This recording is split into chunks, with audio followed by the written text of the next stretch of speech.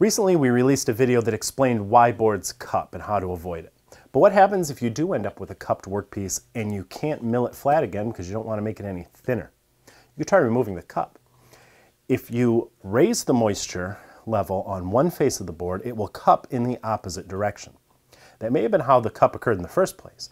Maybe you left the board on a bench top overnight and humidity in the air got to the upper exposed surface more than the lower one. The solution may be as simple as setting a fan next to it to dry that newly crowned upper surface out a bit. You could even set it out in the sun. Just keep it off the damp ground and be sure to keep an eye on it. You can over dry it and cause the board to cup in the opposite direction. You can also remove a cup by adding moisture to the concave side. Try putting a damp cloth on the surface and then use an iron. You can actually steam the cup away. But again, be careful. It's easy to go too far.